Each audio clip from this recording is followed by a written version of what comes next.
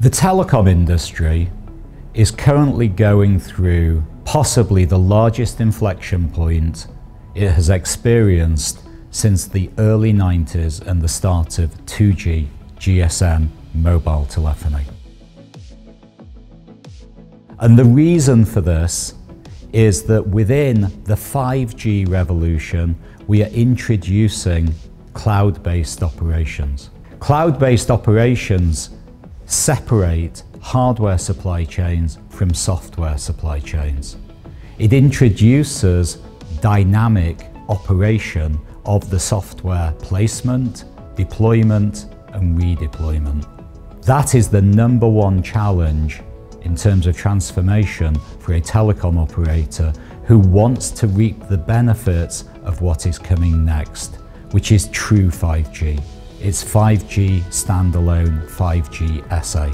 And the reason for this is because the traffic patterns will be dynamically managed based on the user's needs, the user's applications, and where the traffic needs to be routed in real time. That changes everything. We know this because in Rakuten Mobile in Japan, we have built and operated a full cloud-native mobile network. And what that means is that the actual understanding of what is live in that network changes dynamically with the deployment of the services, the software, and the cloud. At Mobile World Congress Las Vegas, we have announced our end-to-end cloud-native service assurance solution. This allows us to do analysis for root cause and next best action in a completely dynamic, live, cloud-native network. If you cannot do this, then it's like driving down the road at 100 miles an hour with a blindfold on. The challenge in cloud-native mobile network operation is that now the inventory of what is live changes continuously. If somebody asks, why is something slow? If somebody asks, why did my call drop?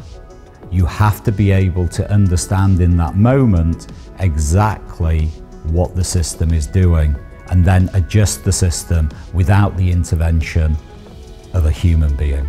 We welcome you to look at our cloud-native service assurance solution.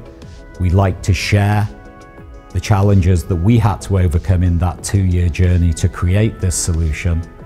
We'd like to educate you on observability frameworks that allow you to see streaming data and adjust in real time versus looking at old data and adjusting after a problem.